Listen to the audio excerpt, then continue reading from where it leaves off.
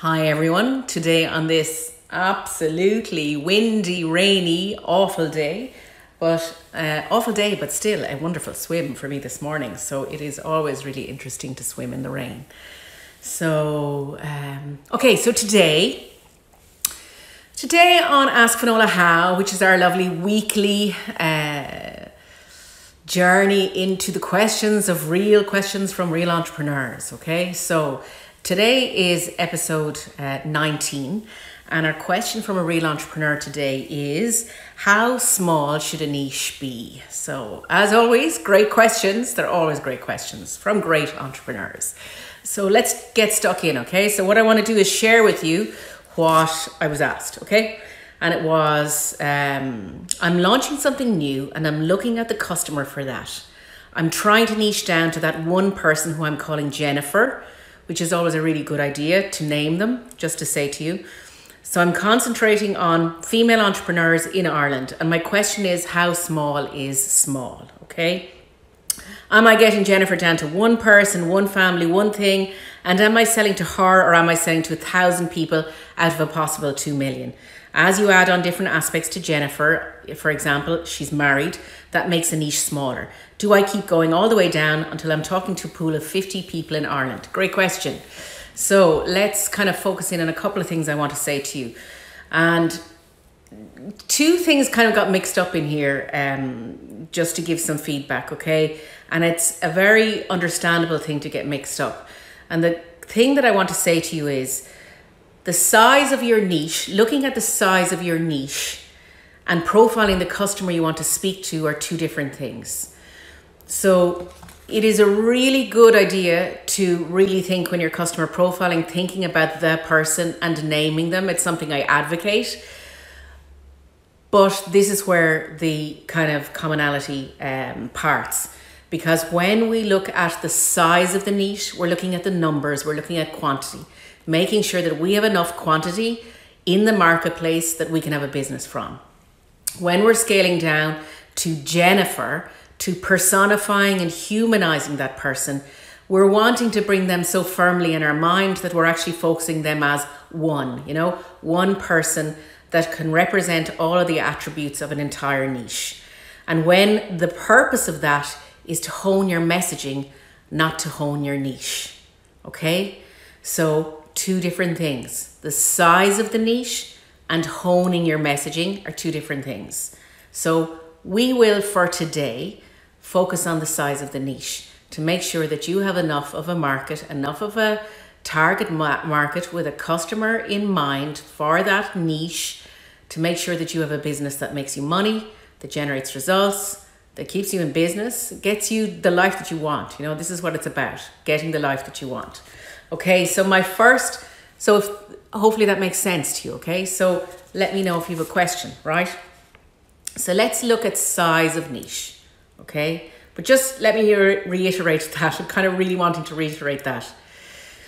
The size of the niche and the focus of your attention of making them feel like one human are two different things. For the size of the niche, we look at the numbers, the quantity. For our messaging, we look at the individual who represents that niche, and they're two different things. For today, we will look at the size of the niche, okay? So, I said to you already that naming the niche is really good, and I've told you why. So, the first step is always to take this step, and I tell you this all of the time, as you know, is to profile the customer right from the very beginning. Your starting point has to be kind of distilling down. I always do this exercise of where, do a brainstorm of all the possible customers for what I have to offer, distilling that down to 3 or 4 so that you're not only focusing on one niche, that you have options. I always like to have options. It allows you to pivot, allows you to grow, allows you to create things that work for you. So make sure you do that work first. I'm assuming you've profiled your customer first, okay? Because that tells us that you know who you're speaking to, which means you can find out the numbers. When you build that customer profile, you have the tools you need to find how big that market is, okay? So, and do about 3 customer profiles. Think about 3, not 1. When you're thinking about specific products, you're probably launching a specific product to a specific customer. But for your business, think of having about 3, okay? Now, here's what I want you to think about. The size of the niche is determined by the size of the business you want to build, nothing else. So when we work and get strategic, one of the first things that I do with people on the program is I get you to think about what's the size of business that you want. This moves you from the space of passively receiving a business or passively, receiving customers to actively choosing the business you want to have, the customer that you want to serve with the product you want to serve them with, okay? So your first step, if you take a moment now, because it's powerful, if you take a moment now and you think about the business that you have now, right? Think about the business that you have now and write down what your level of turnover, your level of sales is now for a calendar year, for your financial year. Write the number down. Take a moment and write the number down. And let me know when you have it done, okay? Write that number down. It doesn't matter the size of the number. I don't care the size of the number. It's simply benchmarking what you have now. The next step I want you to do is think of your business in 5 years' time, right? This is where you dream a little, okay? And I want you to write down the size of the business in sales in 5 years' time. So if we're saying that our year end is 31st of December, 2021, what are you thinking you will have taken in a year's worth of revenue this year, okay? And then 5 years down the line, what is the size of the business you want then? What is the turnover? What are the sales levels in 5 years' time? So if we think about our starting point as 2021, so we want to know 2022, 23, 24, 25, 26. In 31 December 2026, and I know all of you are going to feel uncomfortable because entrepreneurs like to be in the doing, like to be in the now. But for you to create a better now, you need to dream. Okay? Because if you stay in the now, you will repeat how you currently work and won't change that much in it. Whereas if you think 5 years out, you will make a plan for being bigger than you are, more successful than you are, and you have a chance of meeting that. Okay? So what is the business you're in now? And in 5 years' time, what is the business in turnover levels that you want to have? Okay? So say it's 10,000 euro now, 100,000 euro now, or whatever it is now at the end of 2021. What are your turnover levels? What is your sales levels in 2026? Okay? Take a moment. Okay. The next thing I want you to do is map that space from here to there. So what seems reasonable? This is where it's often challenging to figure out what we want, okay? So say you're at 10,000 now, and in 5 years' time, in 2026, you want to be at 100,000, okay? So this is ballparking, right? Because we have no evidence yet, but we need to draw a line in the sand. It is really useful to draw a line in the sand for every aspect of your business and then seek the truth behind it, to verify it with the numbers, with reality. But for now, we dream a little, we estimate, we guesstimate. So say you're at 10,000 now, you want to be at 100,000 in 5 years' time, or you're at 100,000 now and you want to be at 1 million in 5 years' time. The answer to me is irrelevant. The answer to you is relevant to the life you want to live and what you're willing to do to get those numbers, okay? That's the important piece. So you see you're 5 years ahead. I want you to tell me what the growth looks like. So in year 3, do you think you'll have made it halfway? So if you'll have made it halfway, are we saying in year 3, you're at 50,000? Are you at? So if your target was 10,000 now and 100,000 in 5 years' time, in year 3, what are you at? Are you at 60,000? And does that mean then, if we backfill, that in year 2, that you need to be at 30,000? And that at the end of the first year, that you need to be at 20,000? Do you understand where I'm going? I'm wanting you to build this path, this sales path first, of what it is that your business needs to look like. You have got to see it so that you can match the niche to that number. That's why we do this exercise. So take a moment and do this exercise for the next 5 years. Remember, this is you in this moment, in this Ask Finola How, episode 19, writing that number down. There is no basis for this yet until we get to the next stage, but I advocate for you that you choose to match the business that you want with the sales levels you want. Okay? Okay. Fill that out for 5 years. It's tough. Do it from gut. Do it from what makes sense of what you want, what you started this business for in the first place. It's to help other people, but it's also to have an income, to have a financial reward for what you do. Okay? To create the life that you want. Okay? So, let's now assume that you've done that exercise, that for every single year you have articulated, you have clarified the sales levels that you want to achieve in each of those years. So that you know, it actually is a weight off you because you're giving yourself the gift of time to achieve the things you want, okay? So it's not that I have to make $1 million now. It's, no, I make $1 million in 5 years, okay?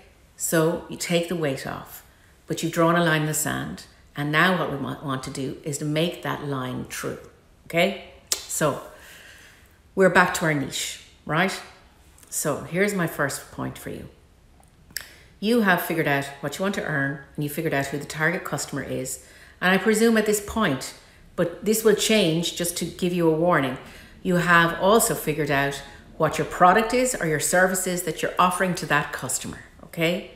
So now what we need to do is we need to know, so say for example, your product costs €10,000 and you have a target of €100,000. That means then that you need to sell 10 products to get your 100,000. Okay, so it's this simple maths formula we're trying to do. Okay, so what we want to do is to think about Jennifer that was in our example from our real question from a real entrepreneur. And we want to focus down on Jennifer is a female entrepreneur. She might be married. Focus on what matters here first. She's a professional. She's in such and such an industry. It's all of these things, all of these questions that you ask as you profile the customer. You need to do the numbers. How many of them are there? So we want to know, how many Jennifers are there? How many Jennifers that are a female entrepreneur with 2 kids, with teenage kids or kids who are in school or all of those things. When you profile the customer, you need to find out how many of them are there, okay? So, and then you start to realize then, if I know there are 500,000 and I only need to target 200 of them, well then that's possible, okay? What we're trying to do is simplify the maths in this, simplify the steps in this in a very kind of unemotional way, and not to get too connected into it because fear comes in, okay? So just to be very simple about it, knowing you know who your customer is, now I want you to tell me how many of them are there. And you find these answers in simple market research by looking at things, by starting with simply with Google, looking at kind of CSO figures, Central Statistics Office in the country that you're in, all of these things to find out how many. How do you check so great question from the Artie Fox. Do you check something like CSO for that? Yes. So CSO is Central Statistics Office. There's one in every country. You can find out who your customer is and how many of them are there. There will not be exact responses. The science of market research is not exact. If we pursued the exactness of it, we would never sell anything. We would spend too long in the market research space. You need to do, great, I'm glad you got the answer, Artie Fox, fantastic. So you need to do enough research to make sure that there is enough of a market for you. So first we decide, this is my customer, how many of those customers are there, okay? That's the first question. And you'll know instantly whether, oh, there's not enough of them around, or I have plenty, but I need to poke a little bit more, right? So you may have a product that's for a wide range of people. So it could be parents of kids of ages between 5 and 12, or you could have a target market that is medical device industry, such and such a department. So what we need to do is focus in on how many of them are there and what they need. Then the next thing we need to look at is, what's my conversion rate? What is it possible to convert? So say, for example, I have a really good conversion rate of working with my medical device industry people if I convert 50% of the time. So if you need to get 10 customers and you convert 50% of the time, then you need to speak to 20 customers to get the 10 you want. Do you get what I mean? So that's in that business to business space. In a wider space where you may be advertising on something like Google or Facebook ads, it's a completely different ball game. We've got a wider number of people to look at who are much more, we're much more human. It's business to consumer space. And the numbers around here is 1.5% to 2% conversion rate when you're looking at ads. So you need to factor that into the account, right? But that's when you're looking at ads for a cold audience. So first of all, we need to know that if you know from your conversion rate that you need larger numbers to convert those people, because if it's only 1.5% to 2%, you need larger numbers. So we're looking at the numbers we want to pay attention to is, how many customers do we need? How much stuff do we need to sell? How many customers does that represent? How many customers are in the marketplace? What's the average conversion rate? Now that's a conversion rate for a cold conversion rate. So work with the cold, because that's you being pessimistic, just for lack of a better way of saying it. Because the joy of the marketing piece is to warm your customers, to increase that conversion rate. But at the very least, know how many you want to reach. And if it's in that space that it's a wider audience where you need to target 500,000 at any one point, if you're doing Facebook ads, so that you can learn your own conversion rate. That's part of this step, is to learn your own conversion rate. And that's bringing consciousness to when I perhaps create a lead magnet to bring them into my list so that I can develop a relationship with them, because that's the cheapest way for me to do ads. Then, and you learn more about your customer and your customer profiling gets better. So you do this lead magnet, you know that you just need, if you spend X amount, you will get 100 people signing up for your newsletter. At the next stage, what we want to know is, how many do you convert from your newsletter to the next stage? So at each stage of your niche, you're looking at how do I convert? Where do I not convert? What's the message I'm missing here? How am I connecting with them? This is when you're into the conversion stakes, and I know we've gone outside of niche, but I kind of want to poke this with you. When you go outside of that, just the size of the market, into how well do I convert, you start to pay attention to the key message to that person that makes them know that you are right for them. Okay? So, excuse me, to sum up for you, to get you to think about this and really think, and just think of it one step at a time. Step one is, what do I want to make? Okay? Step two is, who's the customer for that? Okay? So what do I want to make in sales turnover? Not what do I want to make in terms of a product. How much sales do I want to make this year, next year, and for the next 5 years? The next question is, how many customers do I need to sell my product to reach those levels in each of those years? So not only are you setting targets for your sales levels, but you're setting targets for the number of customers in each year. And so you're going, oh, okay, that's all I have to do this year. Great. It's not all you have to do, but it takes a weight off you. Then the next step is, have I the right product for them? Do I know them well enough? And what's the average conversion rate here? So how many people do I need to reach out to bring them closer to me? The first step closer to me may be to download a lead magnet, and the second step may be to convert them to some particular sale. Okay? These are the questions that you need to ask. I just want to check, have I got everything? Yeah. Doing the 5-year thing, just to reiterate this, doing this 5-year thing makes you think beyond now, makes you realize you're playing a long game because you're in business for the long game. So it makes you know that if your niche is too small, then you can't make those sales. That's why you do the numbers. Your niche is always too small if you haven't got a big enough pool to choose from. That's the really important thing. So lastly, don't be afraid of the numbers, okay?